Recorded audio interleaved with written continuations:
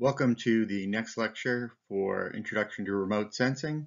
This is my favorite lecture because it concerns lidar, which was or is my specialty. Lidar is an acronym for Light Detection and Ranging, and it's similar as an acronym to radar, which is radio wave detection and ranging. But here we're using lasers in the visible and near infrared. Some lasers out in the mid infrared, but mostly near infrared and visible. And the thing that's special about LiDAR is that you can measure the elevation of objects on the surface of Earth, the elevation of those objects.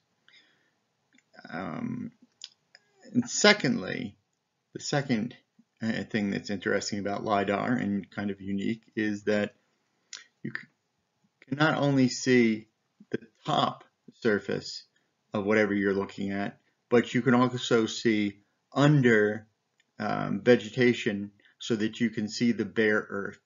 And that's what I'm showing here.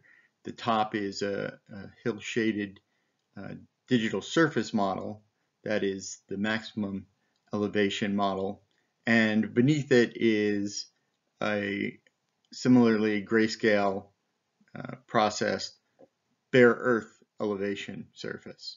So that's pretty much unique. Some people argue that other systems can look beneath the canopy, but really LiDAR is the only one that can do it. And so it has a special place in remote sensing. So how does light detection and ranging work? Well, here's a little cartoon I sketched up. And at the top, you have a laser and a receiver. And a pulse of laser light is generated by the laser, and that light travels downward towards some object and then back up and into the receiver. And I know the light doesn't quite go into the receiver when it comes up, but that's conceptually what I'm trying to get across. How do we know the range? Well, the range is the time in seconds it takes for the light to be emitted, reflected, and then absorbed by the receiver. Okay, so that's the time. You divide that by 2 because the pulse has to take a round trip. It's got to go all the way down and all the way back. And multiply that by the speed of light. So it's basically the speed of light times the amount of time it takes for the pulse to be emitted and returned, and that gives you your range. So for instance, if you have a 6,667 nanoseconds, nanosecond is a billionth of a second elapsed time, then that's a 2-kilometer round trip distance, and that means there must be a 1-kilometer separation between the aircraft and the surface it intercepted. Now there's always a question about horizontal movement. So if the plane is traveling at 200 miles per hour, so that's 89.4 meters per second, in 6,667 nanoseconds, the plane's only moved less than 6/100ths of a centimeter. So not very far at all. And that's just because light is so tremendously quick. Now, the basic laser ranging method has been done since the 1960s, but it only became a practical tool in the 90s and really truly practical in the 2000s. Because suddenly you have available 2 things.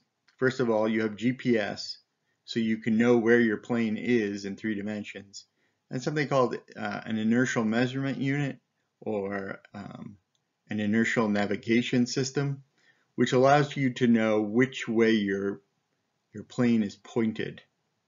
So, and that's what roll, pitch, and yaw are. Those are the 3 components of where you're pointed. So if you know where you are, you know where your plane is pointing, then if you know where the plane is pointing, you know where the laser is pointing. You combine that with the range and you get an X, Y, and Z coordinate on the surface of the Earth. And we sometimes talk about that as being a triplet. So what are the applications of LiDAR? Just very briefly to give you a sense of what we're going to be talking about. The primary commercial use of LiDAR remote sensing is in the collection of topographic data. So on the left, we have a hillside with typical pseudocolor illustration. So blue areas are low elevation, red areas are upper elevation. And at the bottom, we have the same thing, but for an urban area. So you can see not only individual buildings, but you can see their height as a color code. Other LiDAR applications that involve topography. Here we have the case of a landslide, and you might want to know, for instance, is that big chunk of the Earth going to slide again? Well, you can run a laser scanner over it and put that into models and tell whether or not it's probably stable or not. A lot of geology applications of LiDAR. Here's another one. So what I'm showing you there is southern Bainbridge Island in Puget Sound in Washington. And you can see, like most places around the Puget Sound, this is a very heavily forested area. You can't see the ground surface from the air. And this was data was collected as part of a project to look at microfaults. I talked about these very briefly. Microfaults are like faults, they're geologic faults, but rather than being large and obviously seen like the San Andreas fault, they're micro. They're small. There isn't much surface exposure of the fault itself. And so that we have a shaded relief image, and it's been illuminated from the south. And this is a 12-foot resolution DEM. And if you look carefully, sort of where the lower part of the island meets the northern part of the island, there's a white line, and that's the microfault. The interesting thing about this is that these faults can be as destructive when they give as something like the San Andreas fault. They're micro in size, but in fact they can have a huge impact, and the whole Puget Sound lowland area is shot through with these microfaults.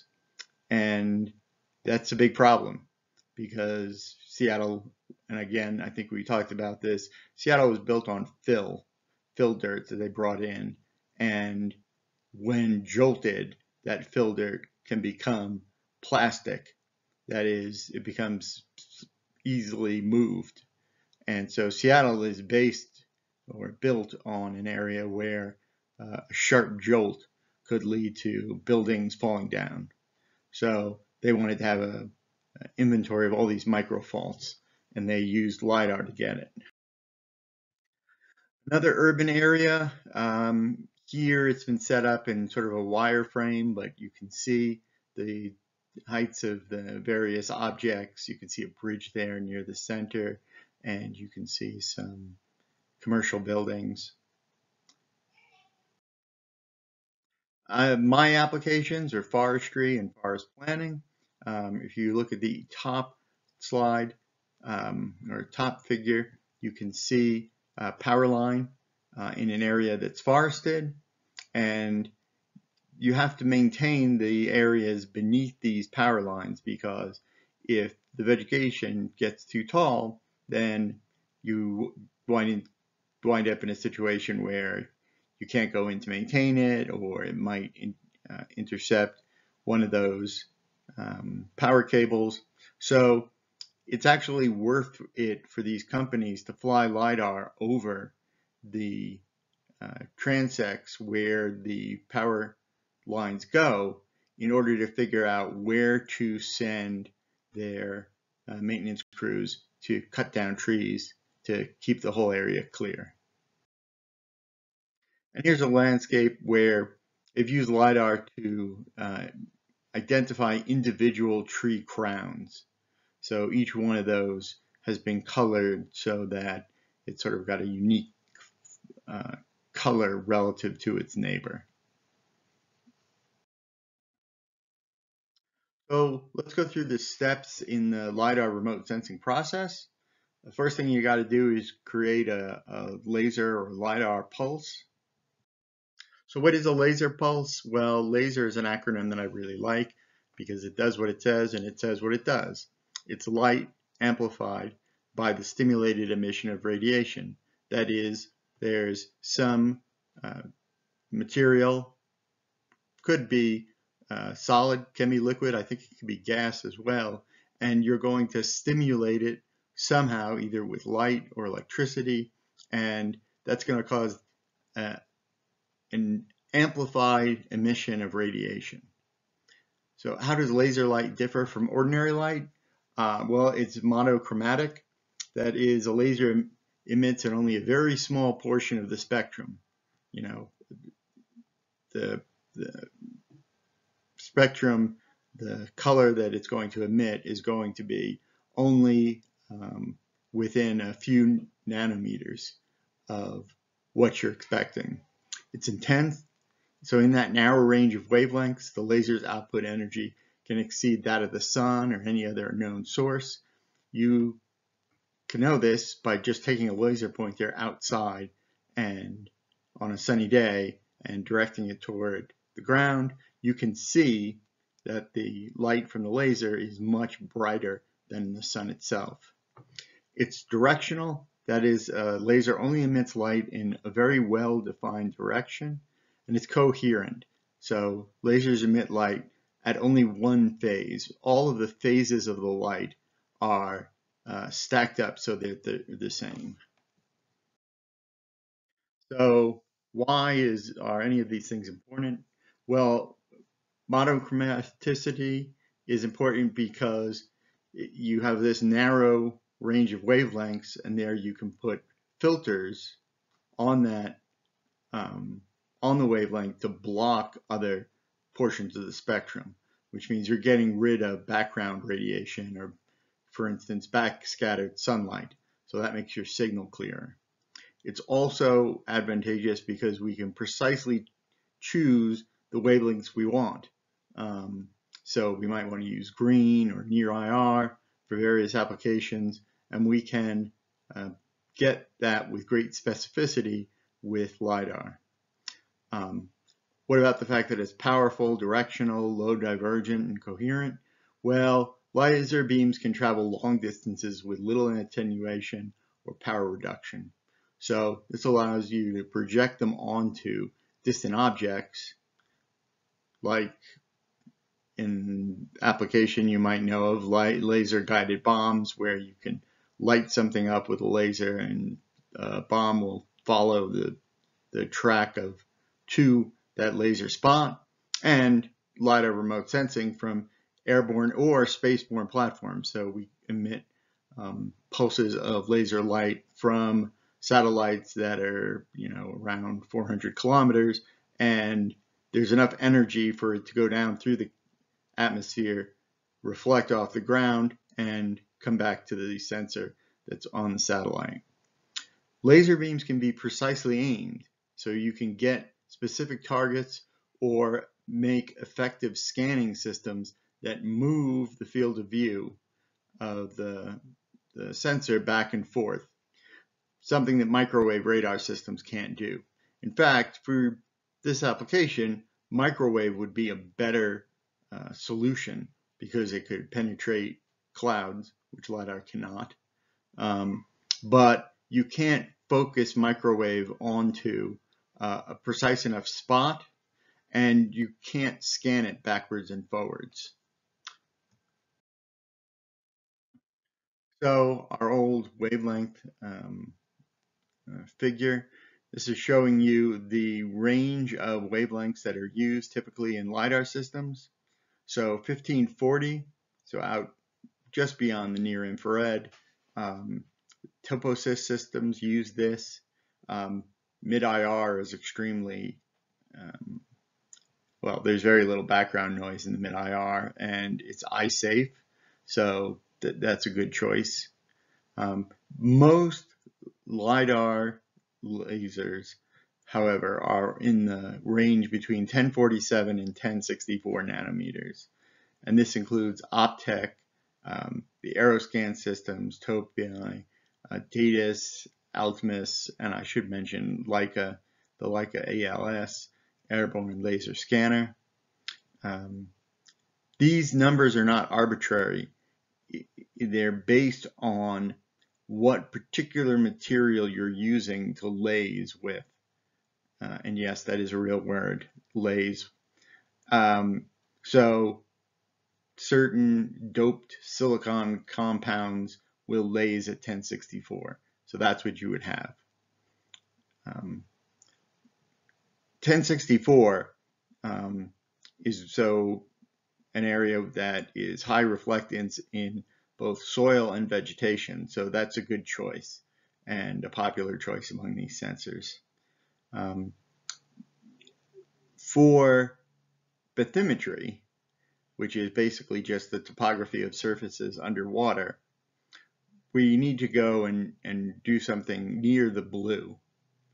And so what we do is we take the 1064 light and we put it into a frequency doubler, which is a little crystal that does what it seems like. Light comes in at 1064 and out at 532. So the frequency has been doubled, therefore the wavelength must be halved. 532 is half of 1064. And so that gives you the ability to penetrate water to some extent. So those systems generally have both a 1064 and a 532 nanometers to get at bathymetry. So you have one beam that bounces off the top of the water surface and one that penetrates down to, you hope, the lower surface. The ability to penetrate water is very dependent upon the turbidity of the water. So if you know what a Secchi disk is, it's a little tool for determining what turbidity is based on looking at a black and white disk and seeing how long you can see the black and white pattern as you lower it into the water. Most of these bathymetric systems can see to, around 4 Secchi disks. So you're doing a lot better than your eye, but beyond 10 meters or so, they can become unreliable unless you're in very, very clear water. And finally, there have been some systems that have worked at 900 nanometers. So like the FlyMap system works there. But again, in general, it's about 1064 for terrestrial observations and about 532 along with 1064 for bathymetric observations. So what about these pulses? Well, the technology for these pulses has increased incredibly. The lasers have gotten so they can emit more pulses in the same amount of time, and they're shorter duration. I just want to go over some general rules of thumb. So how many pulses can you create per second?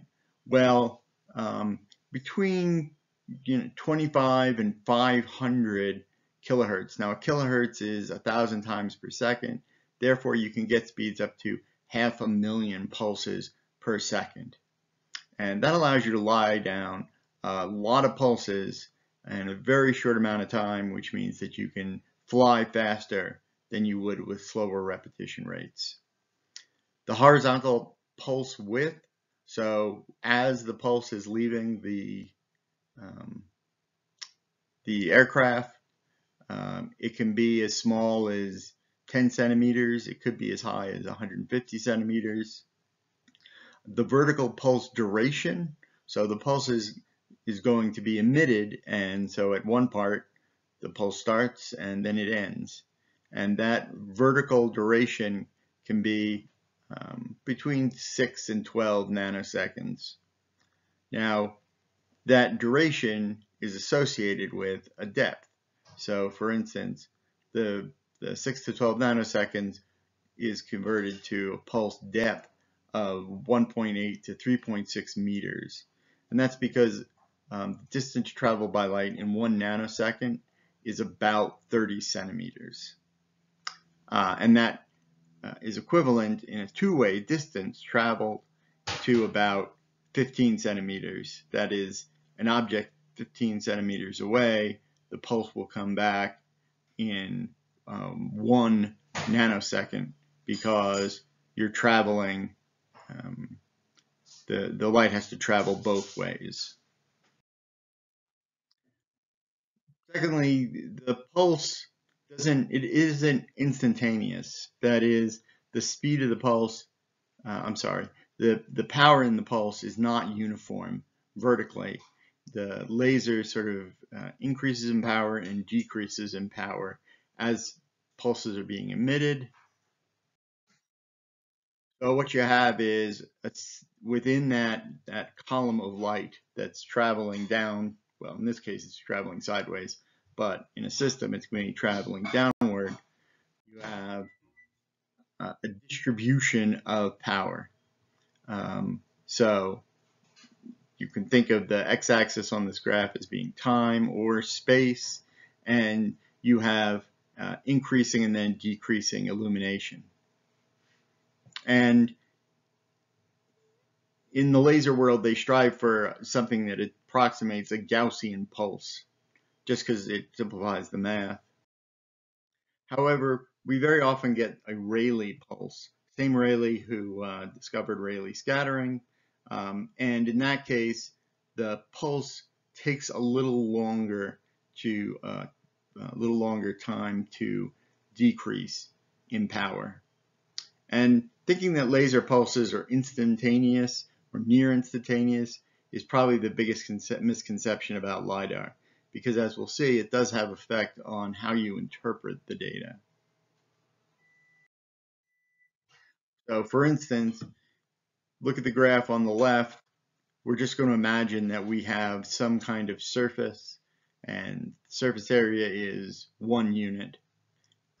And there are 5 surfaces that are spread out, not overlapping in some area.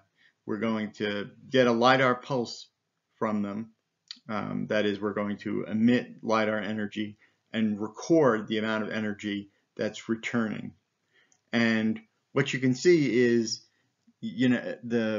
what you're going to get in your receiver is going to be the surface area of the object, sort of convolved is the way we would say it, with the pulse and the pulse power over time.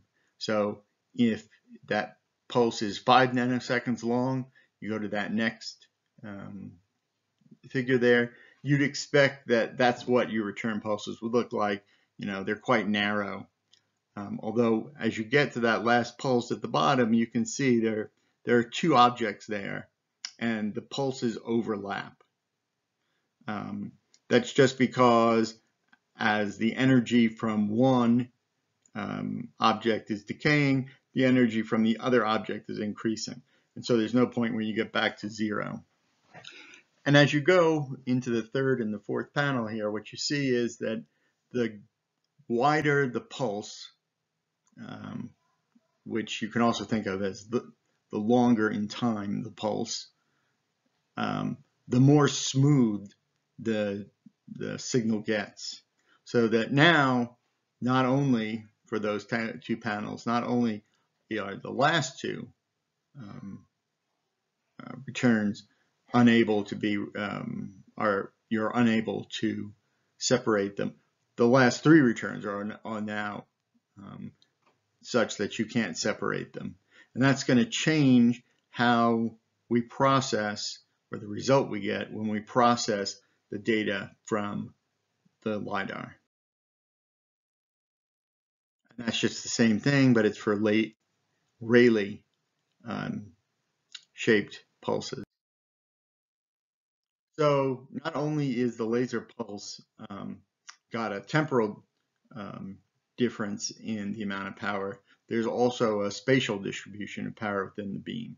So the beam is more intense near the center than it is near the edges. Okay, and this, again, in theory, the distribution is Gaussian. There are some lasers that have hot spots, and it complicates things. But in general, at least they're striving for a Gaussian distribution. Beam widths are generally given in terms of the width in which 86.5% of the total energy is found. So when they tell you that, it's 1 meter beam width, actually there's some energy that falls outside of that limit. In fact, there's 13.5% of that energy. So this means that the same amount of the same material intersecting the laser beam at the same angle can return different amounts of energy to the sensor depending on its position in the beam. If you have a small object and it's in the center of the beam, it's going to return more energy than if it's somewhere near this end or the edge of the beam. Okay, all of that was creating the lidar pulse. Now what happens? Well, the energy has to travel to the ground, and the laser itself is very directional. That is, you can point it. I mean, you have lasers that do topographic sensing that have like a 5-kilometer range. They're used in mining to figure out how much mass has been removed from a surface. So there are ones that go that far, and for that application, you probably want the beam to be the same diameter throughout the line that it's following. However, for lidar, you don't want it to be that compact. You want it to be spread out a little bit, both for eye safety and because you want to capture data that's sort of going to be averaged over a larger, what we would say is a larger footprint. The footprint being the intersection of the beam and the ground surface. So simple formula.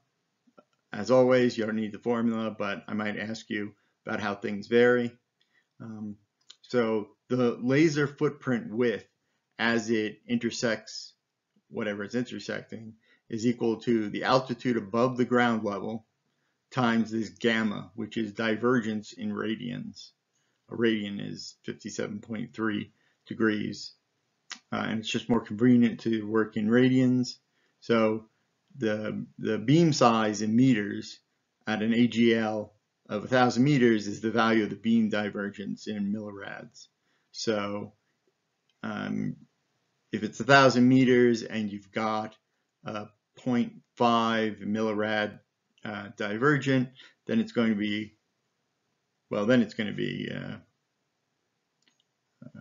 500 meters. So that would be a bad example.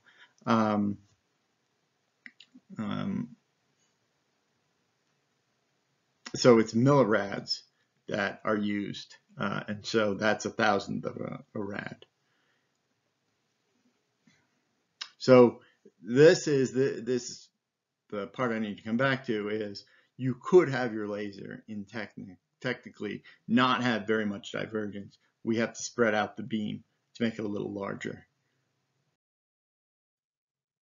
So what happens when the laser beam hits a target? Well, if it just hits a smooth surface, it's just going to bounce right back and be hopefully recorded by the sensor. I say hopefully because it's possible it's going to hit a cloud on the way back or a duck. You never know what. Of course, I'm interested in vegetation, so I think about cases where you might have dense area of trees or a sparse area of trees. And the denser the trees, the more returns you're going to get from the surface of the canopy, and the fewer you're going to get from the land surface. And for vegetation, this is going to turn out to be key. So it's traveling down, it's going to interact with whatever surfaces it interacts with, and as we'll see, you can get the range to more than one surface for a given pulse.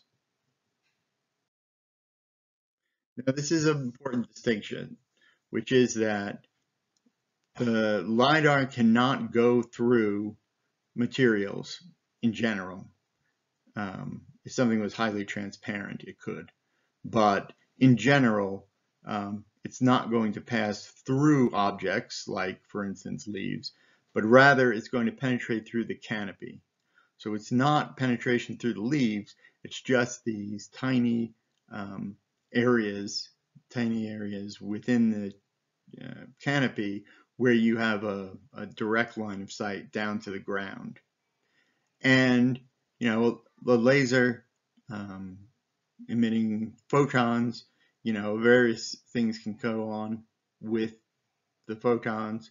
They can either be bounced off of the surface and return to the sensor. So that's canopy penetration. You might have multiple scattering events inside the canopy, although those are probably pretty rare, or you can have photon loss.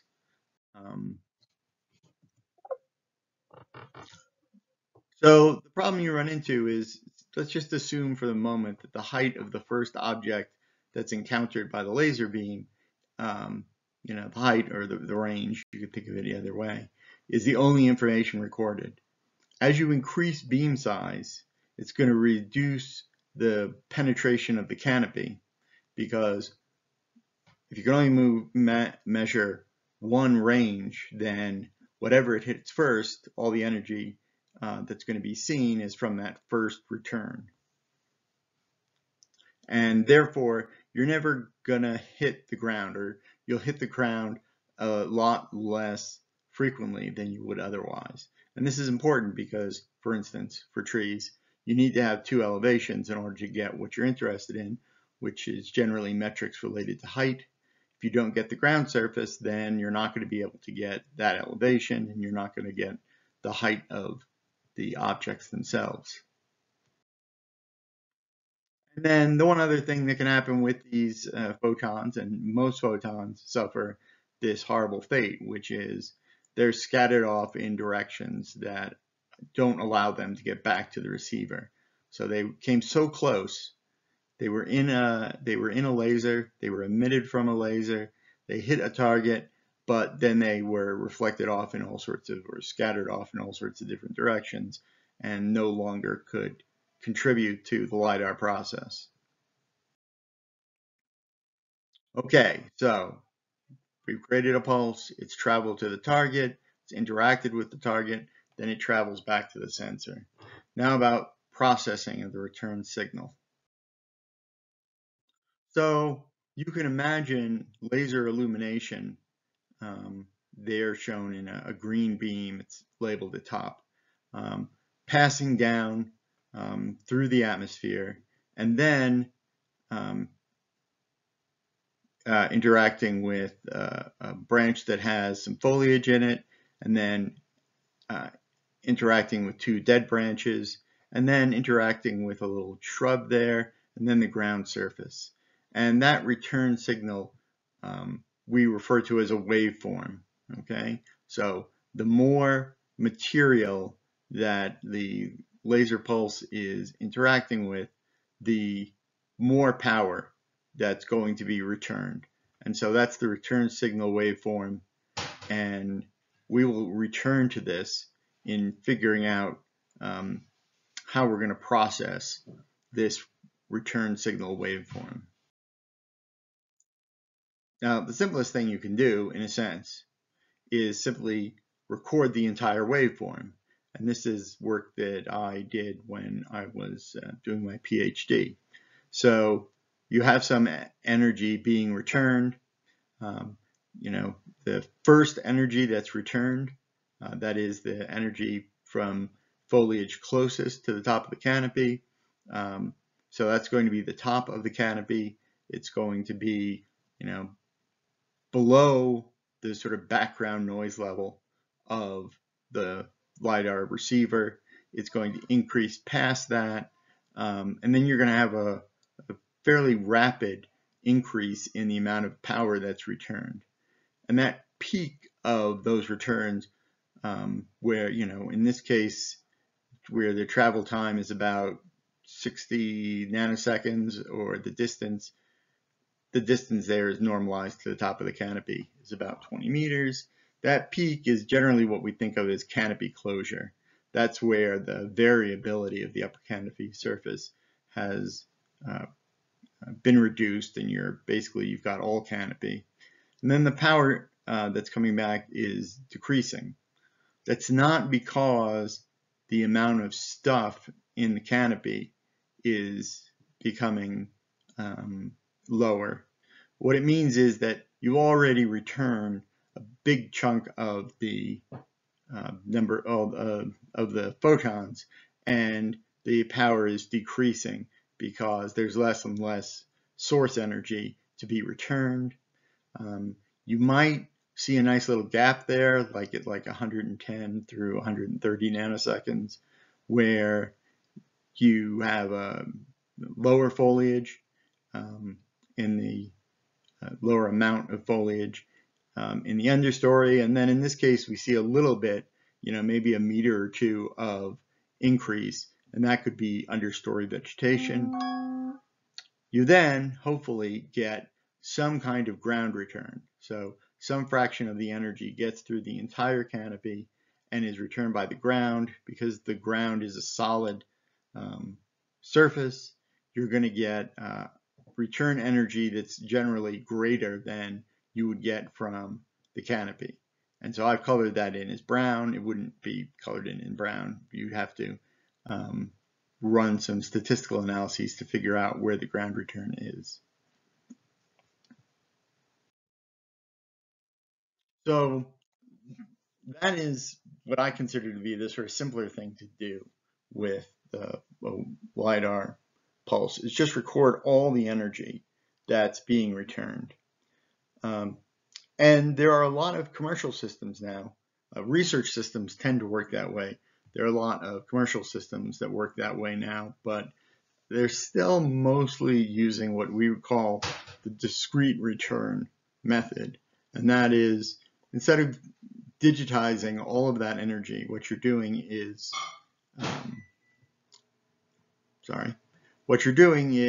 picking out a few heights that seem to be important. And the first type of lasers used only first returns. That is, you see the threshold there. As the energy that's being returned passes that threshold, becomes greater than that threshold, a return is being noted by the receiver. Later, first and last return sensors were developed. So you get that first return, and then the forward edge of the last return, when you increase past that threshold, that is also recorded. Why the first and the last? Well, because if you're looking at things like vegetation, what you want is, you want the height or elevation of the top of the canopy and the height or elevation of the ground surface, and that's how you get them. More commonly these days, you have multiple return systems. So you might get 3 returns or even 4 or 5 returns. Curiously, you won't get if you run out of returns in the canopy. So like it's a highly variable canopy, you're recording 4 returns. If you don't get all those returns recorded, that is, if your digitizer can't record more than the number of returns you have, It just drops off the last return. And this is where we get to the problem that we talked about in terms of the pulse length or pulse duration. That is, if you I've put in more trees here at the bottom of this figure. If you have foliage at the bottom of the canopy, for instance, that's going to occlude the ground surface. And so there's going to be more power in that range of heights. And so you're no longer seeing the ground surface, you're seeing this new surface indicated in red. And so your height is going to be, your last height is going to be moved up. And this is, you'll see, a major problem with using lidar. And this is an example. I like this because the person who developed this came up with a great name for it. So in the upper left hand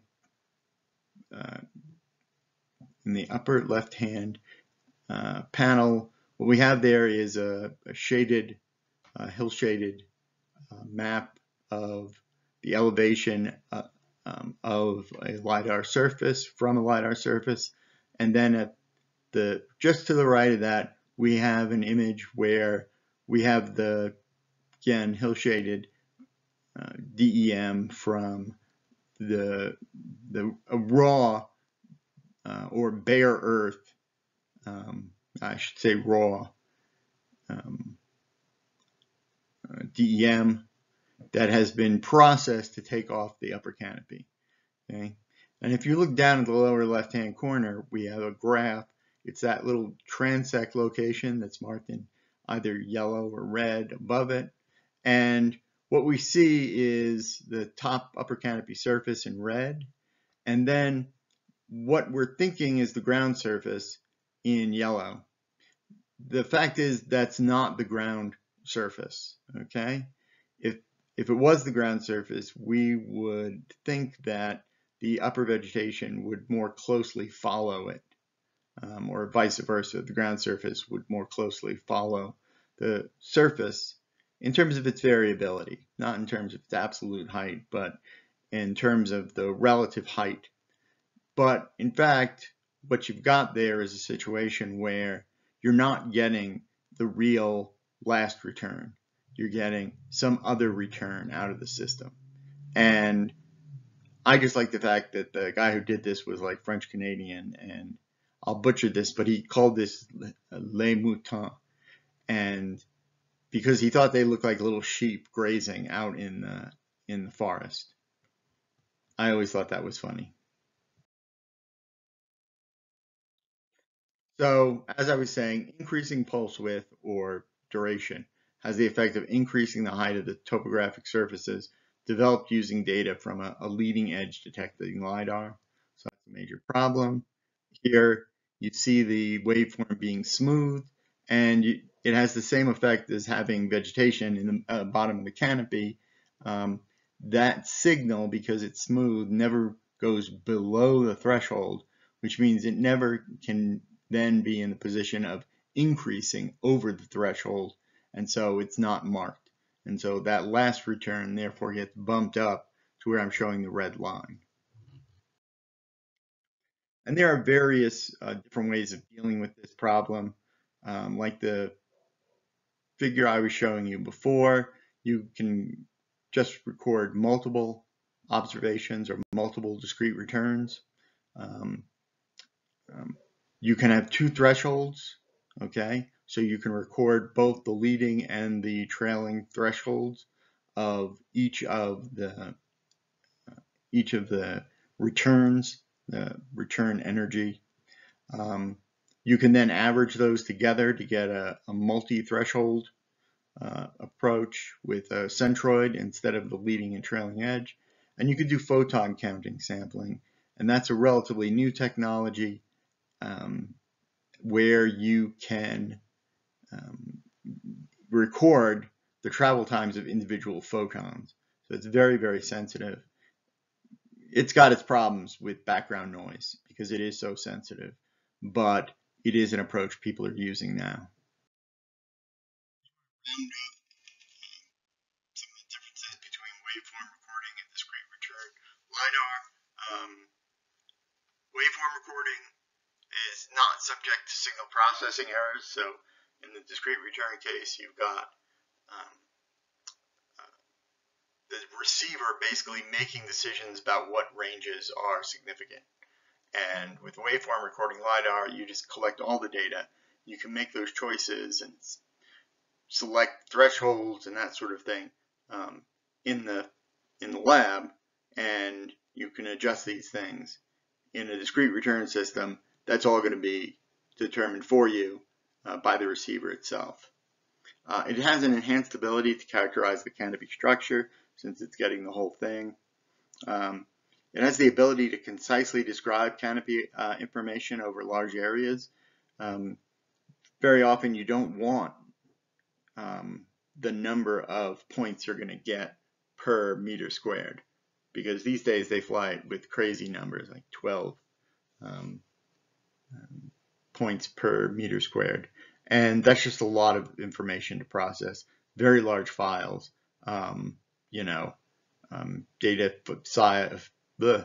data sizes, file sizes at around 100 gigabytes or 500 gigabytes. And there's global data sets that have been collected, the ISAT program, and then currently the JEDI program, which is Global Ecosystem Dynamics Investigation, which is a LiDAR that sits on the ISS, International Space Station. I really begged and pleaded for them not to call it JEDI, but what are you going to do? Remote sensing scientists are a bunch of nerds. The advantages of the discrete return system: you get higher spatial resolution, you get smaller diameter footprints and higher pulse repetition rates, and you do get a certain flexibility in data processing because you have so much data to work with. But the biggest advantage is availability. Commercial systems in general have been this kind of system, although some people are changing over to commercial waveform recording systems. But you can get these essentially for waveform recording systems. These have been research systems, and discrete return has been commercial systems. Again, that's changing to some degree, but you'd still probably get more discrete return systems that you could purchase data from, or purchase a data collection flight from a commercial vendor. And here is just a nice comparison of discrete return and waveform recording LiDAR, what you would expect. This is actually at the Wind River Canopy Crane, which was kind of a crazy project done where they actually put a construction crane out in the middle of a Douglas fir western hemlock forest, and you could ride around in a little gondola. And I've done this. You ride around in it and you see the various parts of the canopy, and there was a lot of good science done there. And there was also my work where we mapped the surfaces of just a couple of trees here that you're seeing, and also simulated what a waveform would look like. Okay, so we have processed the return signal either by looking at a waveform or recording a series of pulse returns. We now have to scan, because so far all we've done is emit one pulse and record the information from the backscattered radiation from that point. So the way we do this is by scanning, just like the cross-track scanners we've already talked about. You either have an oscillating mirror. So the mirror is the dark line there in the upper left-hand panel, and light is coming in from the left, and that mirror is being rotated back and forth so that you're scanning different points on the ground. And there are a variety of different systems that have different ways of moving that mirror. The simplest thing you could do is what Leica does, which is it's sinusoidal. That is, the mirror, it actually slows down as you get to the end of one of these traces, whether it's the far left or the far right, because you're looking at this in sort of plan view, these points on the ground, and then it speeds up as it's near the center. They do that because if you don't, then the mirror itself can break, because it's going, if you stop it, you're going to have just immediately stop it, you're going to have serious problems with mechanical stability. So that's one approach. You can make a sinusoid. Optech, another big manufacturer, uses a Z pattern. So in this case, you're drawing a line with equal spaced lidar observations and then drawing it back and forth. There have also been parallel systems. In this case, you just drive it forward and then drive another line forward. You don't use the back motion. And this is a type of scanner I like. This is using a rotating polygon. So that's a mirrored surface on the edge of that polygon, and that's going to give you the parallel observations that we were looking at. There are lots of other things. There have been fiber scanners, so the laser pulse is directed into one or another of a line of optical fibers, and so they go one after another, and what happens is you wind up with these beautiful lines of footprints on the ground. There's also the Palmer scanner. The interesting thing about the Palmer scanner is you look forward and you look backward at the things you're flying over, and so you have a chance to get two observations. And if you're doing work like on ice sheets and you have crevasses that you really need to get into in order to understand the topography, this gives you two chances to get in the crevasse, depending on where the plane is and whether the scanner is looking forward or back at that time. So this is just to show you the conventional Z pattern used by Optech sensors. That yellow line is the flight line of the plane, and you're going back and forth with these pulses. One thing to note is when you purchase LiDAR data, they will say, we're going to get you 12 shots per meter squared, which sounds great. But in fact, if you look at it carefully, what you'll realize is that there are large areas between each of those cross-track swaths where there's no data. So there isn't one number that can describe the number of returns on the ground surface. There's a distribution. Some areas have more, some areas have less. And that's just something to keep in mind. As in aerial photography, you need side lap between data passes in order to assure that you have complete coverage. So in the upper right hand, what they're showing you is that dark blue area. That's where you have two lines or two transects overlapping. You have double the density. And that can be very useful, for instance, for quality control purposes. You have a red colored pass and a green colored pass, and if you compare your results for each one, in this case, there's a 1 centimeter difference between what the elevations are on one pass and the next pass, and you can use that information to correct that data.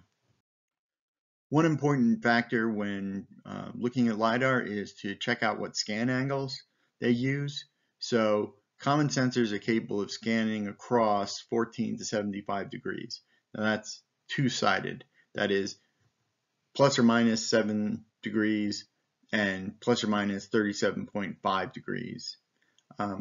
In practice, that kind of large scan angle leads to problems with the resulting data.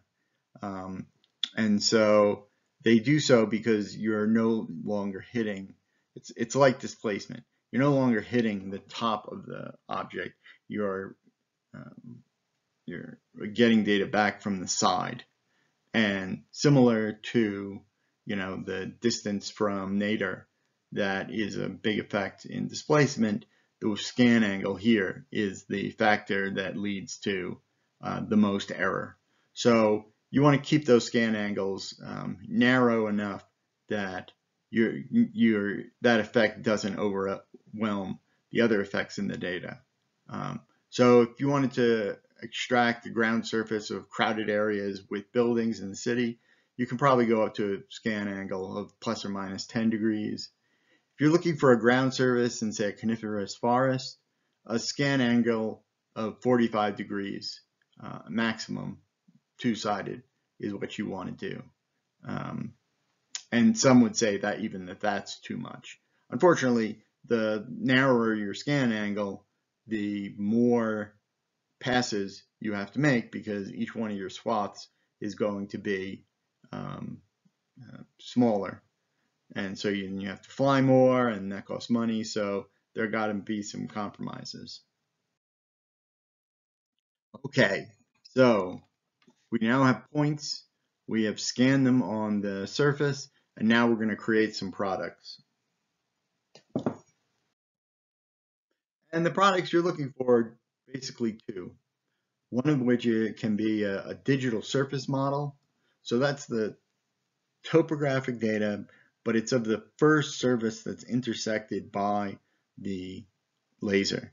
So it might be vegetation, it might be a ground surface, it might be trees near a house, it could be the house, or a large building. And we refer to this as the digital surface model, because it's an elevation model and it's on the surface. We use digital elevation model only to refer to the elevation of the ground surfaces. And so the next part that's going to be necessary is to do some kind of filtering on your original data set and turn your digital surface model into a digital elevation model. Now, some people use the term digital terrain model to mean digital elevation model, and it probably makes sense to use digital terrain model, because then that tells you exactly what you're looking at. So what we need to do in order to get at the DTM is to do point classification or filtering. DTM is digital terrain model. So we need to remove all the points above the bare earth surface. And the process of doing that is can be called point classification or filtering.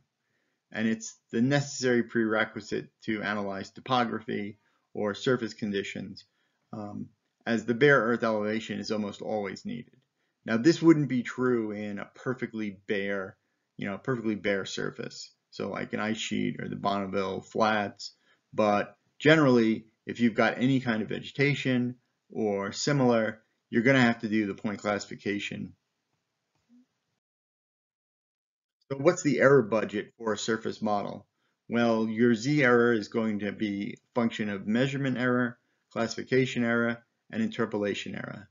So the measurement error is, the sort of fundamental, how well can we measure the surface location, not thinking about what kind of surface it is or where it is in the canopy, and that's about 15 centimeters vertical and 50 centimeters horizontal. Now you might wonder why those two things are different. 15 15 centimeter vertical is basically the accuracy of the GPS. That's the error that is on that particular measurement, the elevation of the plane.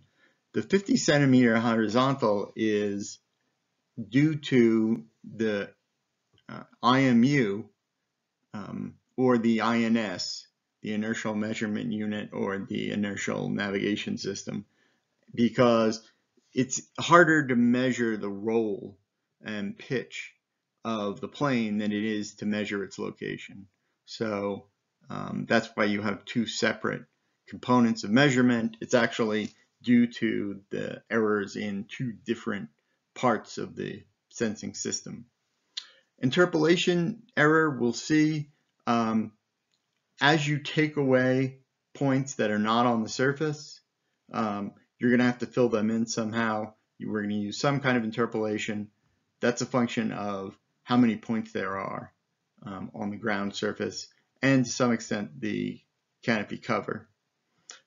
And the classification error is a function of vegetation height.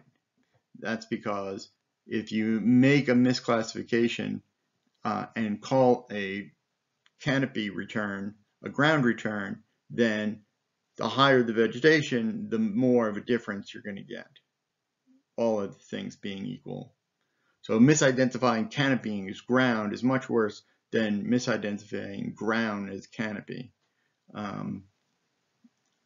Again, if you misidentify canopy and think it's ground, you're going to have your ground suddenly come up from the rest of the surface around it. Whereas if you misidentify the ground as canopy, it's just going to be you have another point lying down near the ground surface.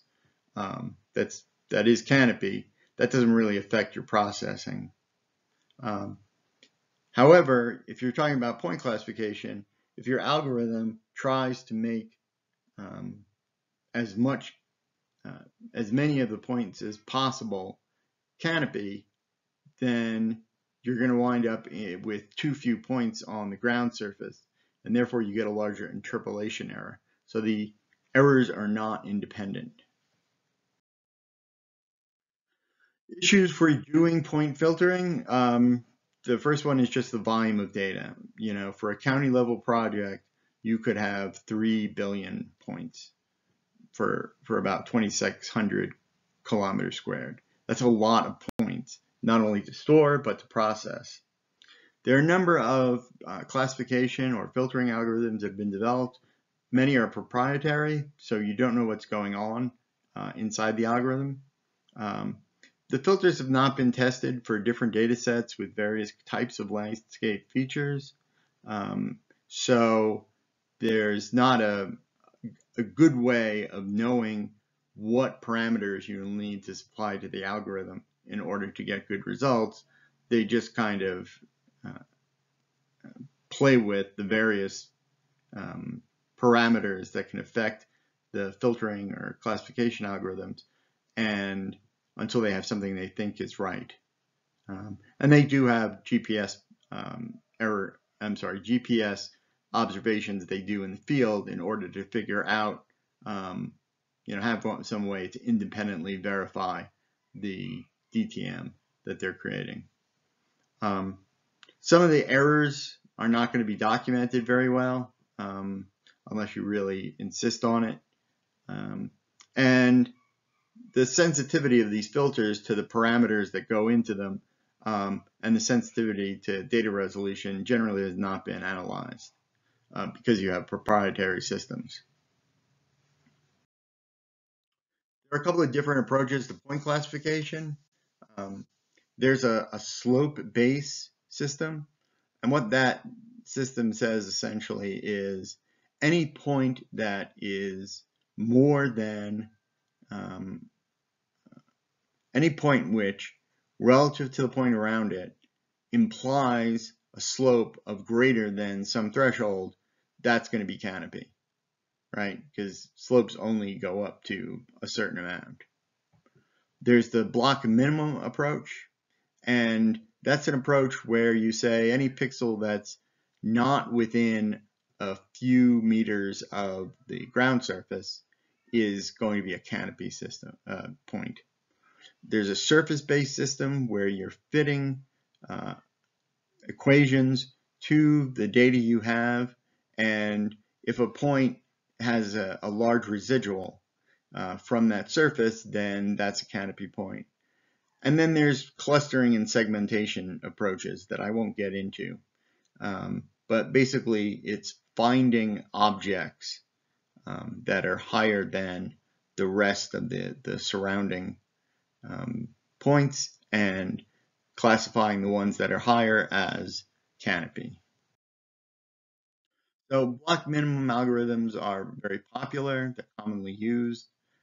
Basically, it's just saying that the ground return should be the lowest elevations in a local neighborhood. But of course, you're going to have some neighborhoods where you don't have any ground, or where you certainly might not have any ground surfaces, so that's a problem that you get. So it has the potential to be biased low in high slope areas because the minimum elevation of a certain footprint is always going to be the lowest point in an area. So that's going to bias you low. And you can use multiple or overlapping spatial filters, just showing that a little bit on the right. There's an approach called the elevation threshold with expanding window, which kind of looks at the the minimum elevation as you look over larger and larger blocks or larger and larger areas on the ground, from say 1 meter to 2 meters to 4 to 8 to 16, and at some point you're not going to see any change in the elevation of the DTM because you have found the ground surface. If you have small blocks, right, the minimum may be at the top of the canopy. The larger the block, the more likely it is that the minimum elevation is going to be on the ground surface. And so, yeah, when the block size has increased to the point at which the minimum elevations converge, the points that make up those minimum elevations are mapped, and a surface is created from them. So that on the right is just showing you an example where you've got various objects that are being scanned, and so it's trees in a field, you can tell, and then below that is the same data, but we've removed everything that appears to be canopy. It seems to have done a pretty good job.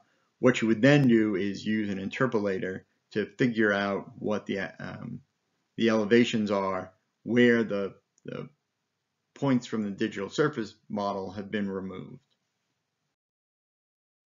And this just gives you a sense.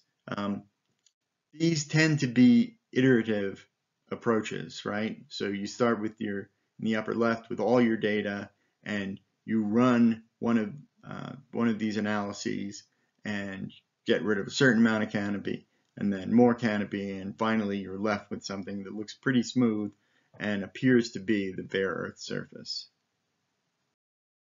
Okay, so this is where we get into my work, and as a graduate student, I was sort of fundamentally interested in canopy structure, which a friend of mine, Jess Parker, defined as the organization in space and time, including the position, the extent, the quantity, the type, and connectivity of the above ground components of vegetation.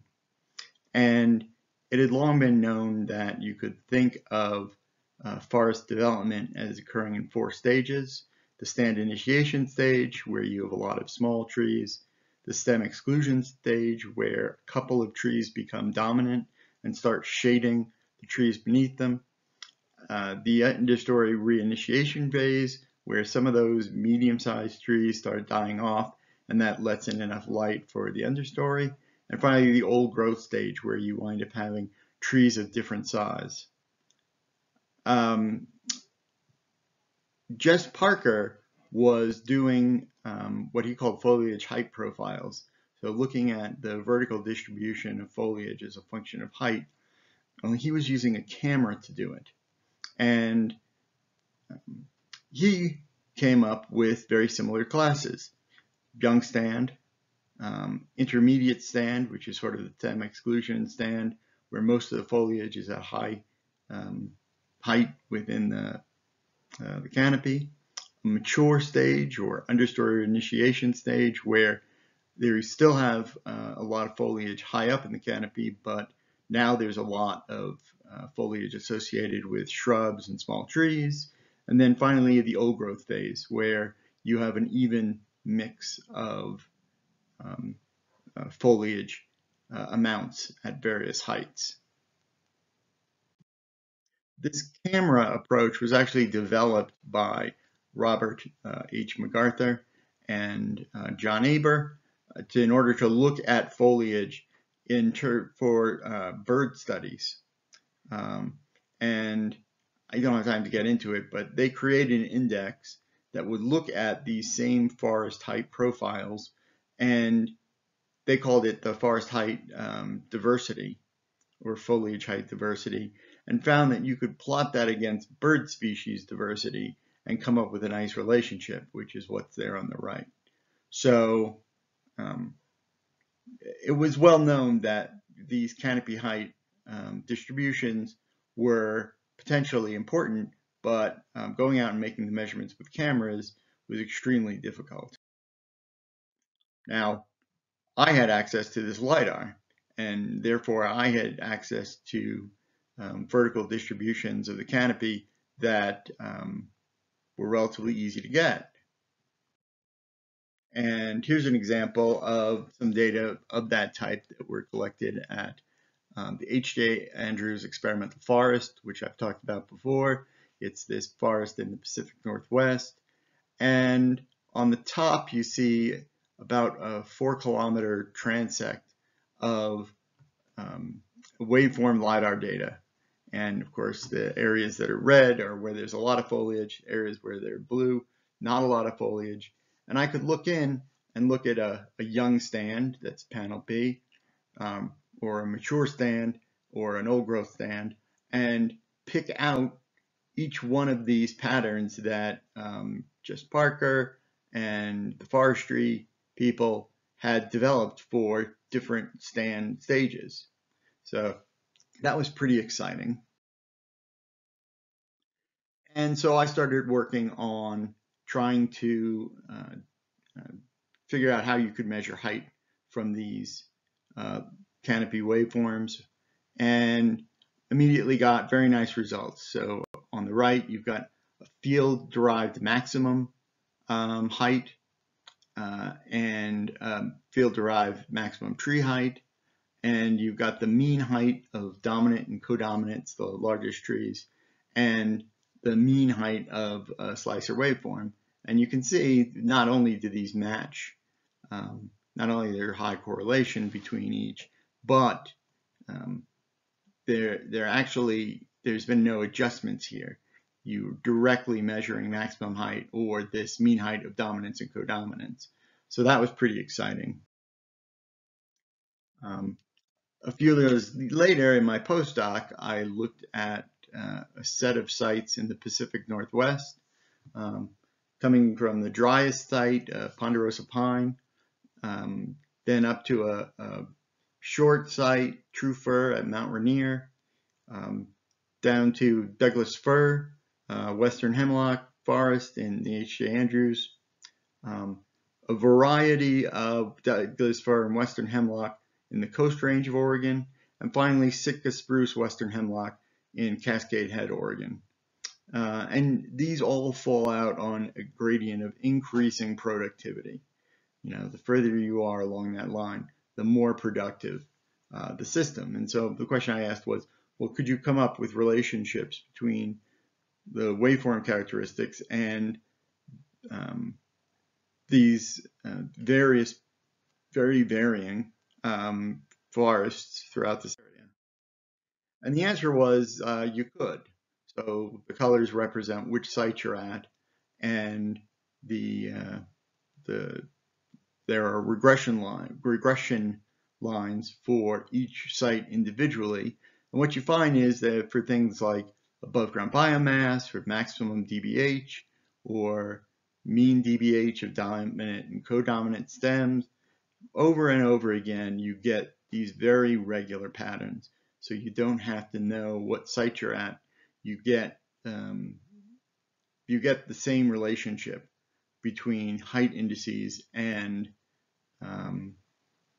the measurements that you would make in the field. And here are some more. Basal area, that works.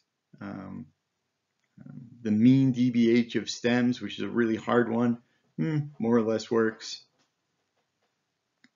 The leaf area index, which we've talked about, the number of leaves above a point in the forest. And what's interesting about that is that in essence, we are making a prediction of leaf area index, the area of leaves, from the volume that it occurs in. So I always found that interesting.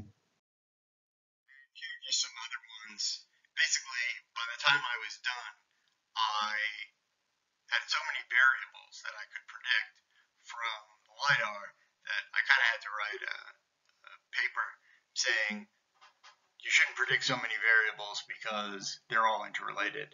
So you should pick a couple variables and work with those and not do what I did, which was predict so many different indices. And here's an example of what you're getting when you're done processing your data. These are maximum heights for an area in Isle Royale Island. This is work from Mike Falkowski. And so red areas are higher, blue areas are lower. So maximum height is obviously one thing you can get from these systems. The work I just showed you was done using LiDAR that was just narrow transects of data, 50 meters wide and then hundreds of kilometers long. The work I'm going to show you now was done by Mike Falkowski using large areas of LiDAR collected by a commercial sensor. Total canopy cover. So if you know how many points in a particular area hit the ground, then you can use that percentage of all the points that have hit the ground as an estimate of canopy cover. Now, the interesting thing is you can then look at the canopy cover at any level. So this is giving you an estimate of just the understory canopy cover, places where you have, say, shrubs or small trees that are under taller trees. So lots of applications for forest LiDAR, inventory, of course, but there are also sort of more subtle applications. So this here is LiDAR used with a wildlife habitat suitability model. So it's essentially coming up with an index that tells you how suitable a particular area is for a hairy woodpecker. This could be done in the field, but it can also be done with estimates of forest structure variables such as basal area or the density of snags that you can get from LiDAR remote sensing. So you've got actually published habitat suitability models. You plug the LiDAR data in place of field measurements of basal area and snag density, and then you get a map of habitat areas, and you can look at the areas of high habitat availability, and you can prioritize those areas for habitat conservation. Here's a great application. This is work that's done at CSU and was kind of pioneered at CSU. In tropical landscapes in particular, you have archaeological features that you wouldn't notice in the field because it just looks like topographic variability, but you might notice it if you were right on top of it, but it's very hard to see. It's impossible to see from the air, certainly, and very difficult oftentimes to see the whole pattern in the when you're in the field. So, and I threw this in. There are also terrestrial LiDAR sensors, and they, rather than pointing down to get at a canopy, they're pointed sideways. so that you're doing the typical lidar process, but you're looking sideways. That's the only way I can put it. So there we have a forest example. There's also a lot of archaeological work that's done with these in order to document what areas were like. So review in lidar, as in so many other things in life, it's all about timing. LiDAR sensors measure the distance between the sensor and the target by recording the time it takes for a pulse of emitted light to be reflected off the target and returned to the sensor. Pulses are not instantaneous, but rather they have a duration, or width, and shape that in the return signal is convolved with the intercepted surface area of the target. Beam width is critical to many lidar applications, especially those involving forests or other vegetation with high cover. Most light seen by the sensor will be reflected off the first surface it encounters. Almost all penetration will occur through gaps in between surfaces, i.e. leaves. LiDAR return signals summarize the distribution of intercepted surfaces they encounter. They can either be digitized into waveforms or processed into one or more discrete return distances. Laser scanning patterns have to be fully understood to ensure adequate coverage during LiDAR data collection. Many scanning densities and patterns that are just fine for topographic mapping are not appropriate for natural resource applications. And LiDAR is still not a mature, i.e. a standardized technology like photogrammetry. Understanding each individual sensor and the biases associated with its measurements is critically important.